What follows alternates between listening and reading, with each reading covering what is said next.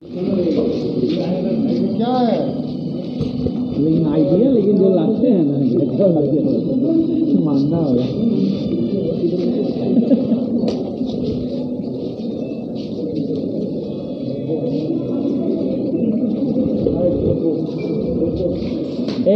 क्या हाजरा जी ऊपर चढ़िए ना, ऊपर तब ना आएगा।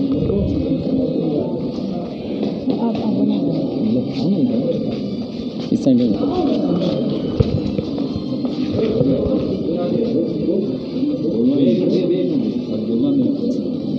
बोलना नहीं तो बाइक दे रहा है, बोलना नहीं है भैया। बोलिए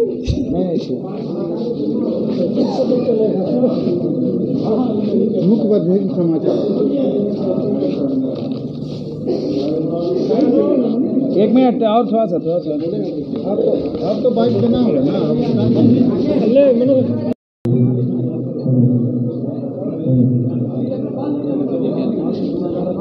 हाँ सर बताया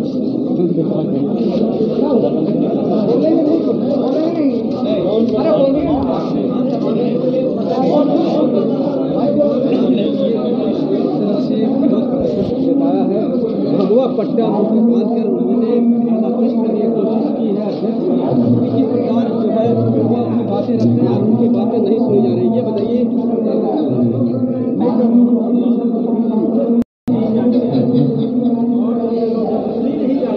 एक बार और बांध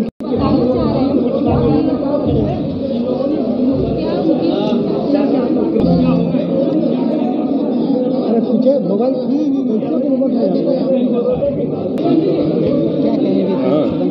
हम लोग आज मौन होके सुन ही नहीं रहे हैं।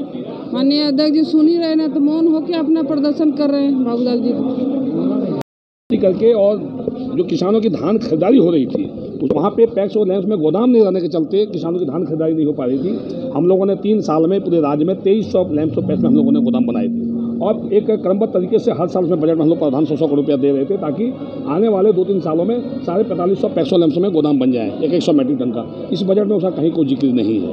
आप देखें इसी बजट में जो है डेयरी फार्मिंग के तहत में हम लोग जो दूध प्रोसेसिंग प्लांट बना रहे थे एनडीडीबी के सहयोग से, जहां हम लोग हर साल बजट में 100 करोड़ रुपया प्रावधान करते थे, वो घटा के बाद 25 करोड़ रुपया कर दिया। यानी सरकार की दूध प्रोसेसिंग के क्षेत्र में जो हम लोग काम कर रहे थे, मछली पालन के क्षेत्र में जो हम लोग काम कर रहे थे, अल्टरनेटिव खेती में उद्यान विभाग में हम लोग जो काम हम लोग हमारी सरकार कर रही थी पूर्व में जो है, हार्टिकल्चर के क्षेत्र में जो हम लोग काम कर रहे वो सारी योजनाओं के आकार को इन लोगों ने बंद कर दिया। किसानों को जितने भी तरह के अनुदान मिल रहे थे सिर्फ केसीसी लोन के नाम पर सारी अनुदान को इन लोगों ने बंद कर दिया।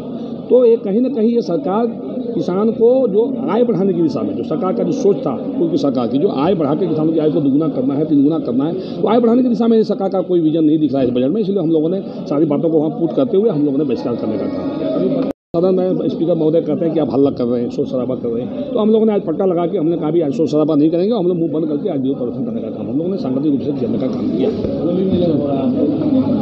होली मिलन तो सत्ता पक्ष के भी सभी माननीय विधायक को, विपक्ष के सभी माननीय विधायक को, नेता सदन को होली की मैं हार्दिक शुभकामना देता हूँ, बधाई देता हूँ अपनी ओर से।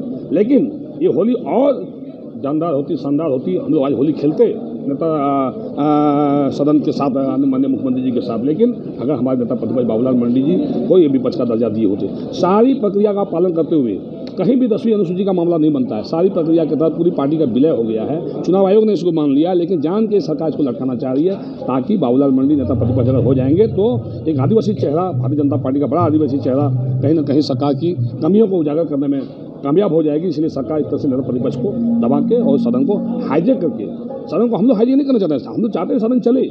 हम पिछले 4 से 5 सालों में देखें पूर्व की सरकार में नेता प्रतिपक्ष जो आज आदि वर्तमान मुख्यमंत्री हेमंत सोरेन जी के नेतृत्व में उसमें जब नेता प्रतिपक्ष थे तो 4 साल इन लोगों ने सदन को हाईजैक करने का काम किया था।